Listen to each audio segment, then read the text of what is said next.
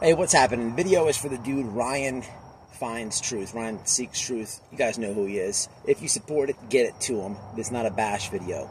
Listen, bro, I want to commend you for being one of many YouTubers who actually is going out and actually searching for little missing Summer Wells. This video, man, is just to give you some advice, okay? There's a lot of, your name is a big buzz right now in true crime community, and from what I heard, you've made a couple posts about maybe possibly collabing with other true crime YouTubers. Look, dude, you're doing good. Your channel is growing. I haven't heard you say any ill will things. From what I understand, you're just searching for little Summer, and you don't get into the politics for some reason of the Summer Wells case. That's why I strongly recommend you don't collab with any true crime YouTubers, because what's going to happen is you're going to fall into the politics of it, and you don't want to do that. And the second that you do that,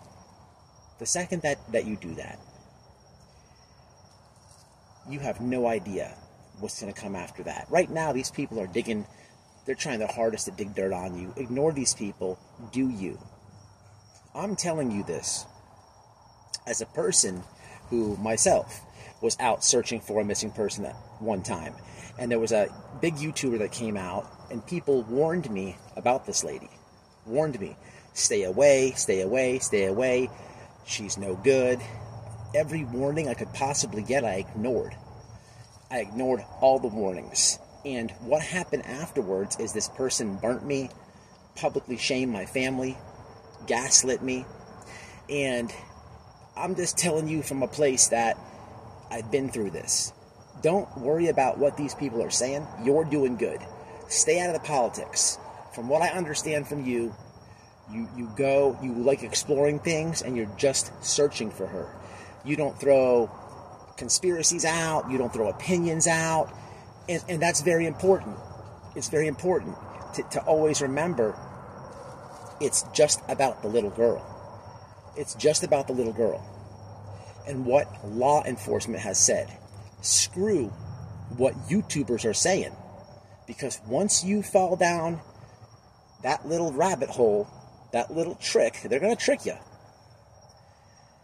It's going to, man, look, the people watching this, you know what I'm talking about. So let me end it like this. The people that are watching this, you tell him about it. You tell him what I'm saying.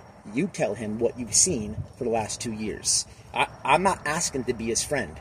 I don't want him on my channel. I want him to not associate with any channel. May seem harsh, but you guys know what I'm saying. Please leave it in the comments. Please hit the like. I don't care if you like or hate me. If you support him, get this to him. Get this to him. And if you support him, and you remember about what happened with me, or just anything I'm talking about, say, hey man, this dude is telling you some truth. This dude is speaking facts. That's the best thing we can do right now, because right now everyone's trying to discredit, and then there's people trying to play buddy-buddy to get him on the team. You guys know what's up. Make sure this guy sees this video. I'll tag him in the description. I'll tag him in the title. That's the best I can do. I don't know him. You guys know it's the truth. Somebody has to say it. Please, bro, continue doing what you're doing. I salute you. Don't fall into the politics. Don't fall into the